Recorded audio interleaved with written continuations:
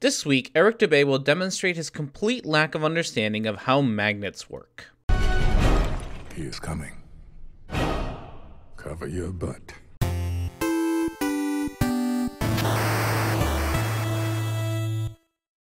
Help fight the Flat Earth bots by giving this video a thumbs up and subscribe for more weekly content. 200 Proofs Earth is Not a Spinning Ball by Eric Dubé. 106. The so-called South Pole is simply an arbitrary point along the Antarctic ice marked with a red and white barbershop pole topped with a metal ball earth. The ceremonial South Pole is admittedly and provably not the actual South Pole, however, because the actual South Pole could be demonstrably confirmed with the aid of a compass showing north to be 360 degrees around the observer. Since this feat has never been achieved, the model remains pure theory, along with the establishment's excuse that the geomagnetic poles supposedly constantly move around, making verifications of their claims impossible. Dubé is doing something rather slimy here. Well, stupid? I don't know which. He is confounding geographic South Pole with magnetic South Pole. The funny thing is, he understands both concepts so poorly that Dubé doesn't even realize that the magnetic South Pole is located at the geographical North Pole. The South Pole that Dubé is talking about is the geographical South Pole.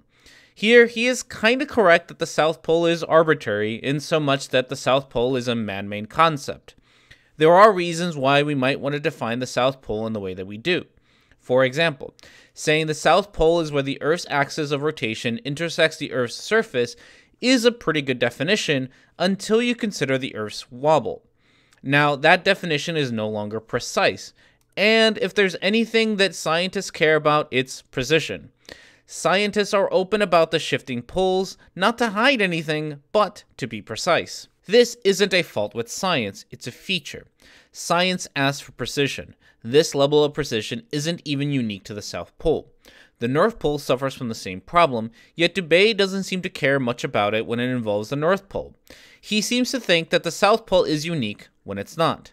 Dubé needs to believe that it's just the South Pole that suffers from the pole moving, since in his model of the flat Earth, the North Pole is immovable and the center, and it's confirmed by science. The truth is that both poles suffer from the same problem. Both poles are subject to the Earth's wobble and shifting magnetic poles. 107. Ring magnets, of the kind found in loudspeakers, have a central North Pole with the opposite South Pole actually being all points along the outer circumference. This perfectly demonstrates the magnetism of our flat Earth, whereas the alleged source of magnetism in the ball Earth model is emitted from a hypothetical molten magnetic core in the center of the ball, which they claim conveniently causes both poles to constantly move, thus evading independent verification at their two ceremonial poles.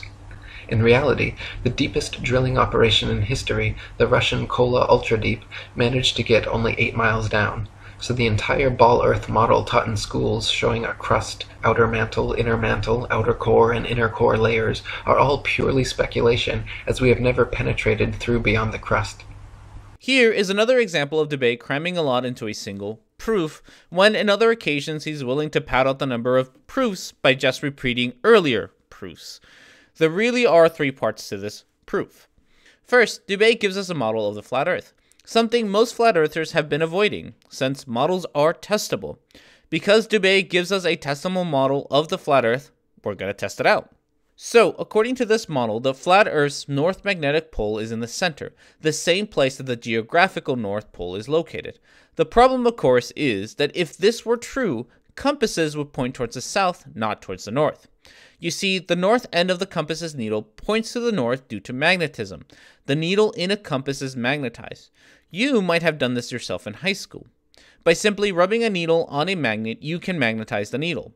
All you need then is a way to allow the needle to freely move. You could make your own compass at home. If you want to ensure which part of the needle is which magnetic pole, you could place it next to a magnet of known polarities, or you could simply verify the way the needle is pointing. The part of the needle that is pointing north is the north magnetic pole, since opposite poles attract. What does this all mean? Well, it means that if the north magnetic pole of the needle is pointing north, then it is pointing towards the south magnetic pole, the opposite of what Dubé describes in his model. And this is why flat earthers no longer use testable models. Using a model that can be tested means that people will test the model. Unfortunately for Dubé and others, this means that their model doesn't hold up compared to reality. Before we go on to the next part of this proof, keep in mind this model presented by Dubé. We'll be using it again in the next proof. Next, Dubé says, this perfectly demonstrates the magnetism of our flat Earth, whereas the alleged source of magnetism in the ball Earth model is emitted from the hypothetical molten magnetic core in the center of the ball, which they claim conveniently causes both poles to constantly move, thus evading independent verification at their two ceremonial poles.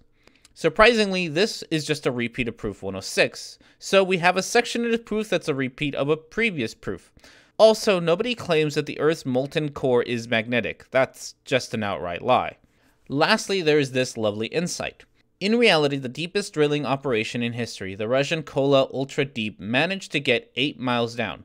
So, the entire ball Earth model taught in schools showing a crust, outer mantle, outer core, and inner core layers are all purely speculations, as we have never penetrated through beyond the crust. For some reason, Dubé believes that the only way to verify the existence of something is through direct observation. This isn't too surprising considering that he believes the Earth is flat.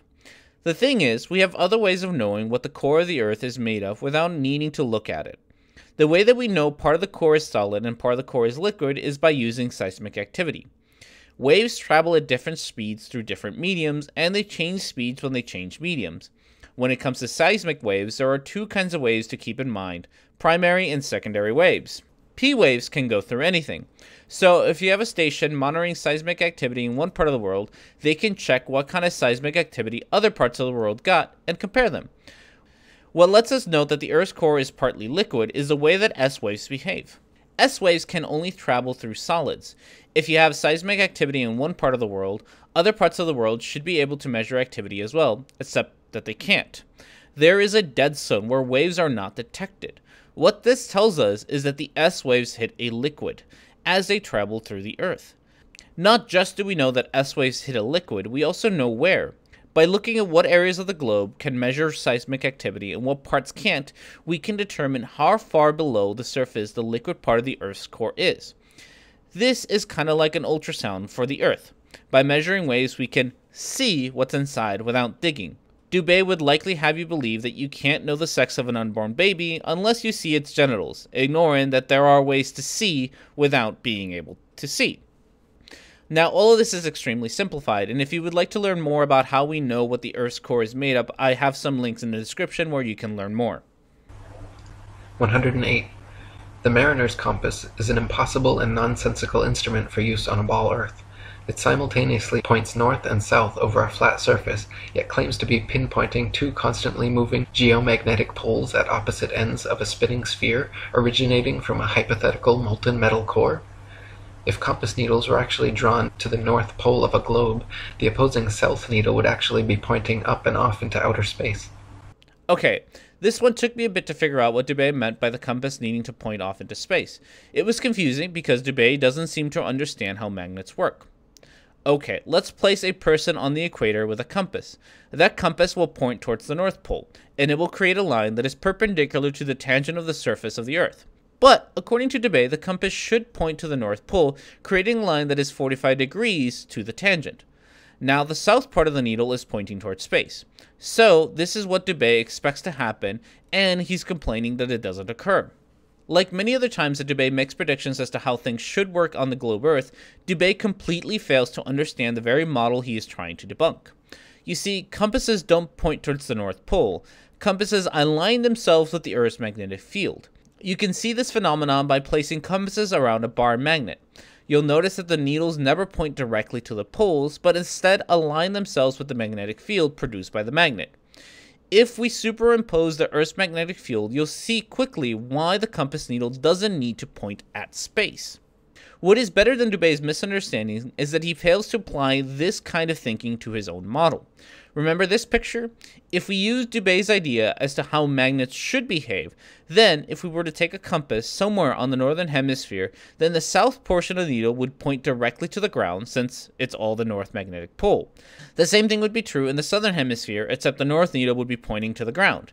Dubé puts so little thought into his proof that his own debunks his own model. Proof 109 is the same as 106. Again, Dubé seems to think that somehow the south magnetic pole of the Earth is unique, even though it suffers from the same fluctuations as the north magnetic pole. Well, we made it through 4 more. Next time we'll be looking at circumnavigating the Earth and visiting some very old repeat proofs.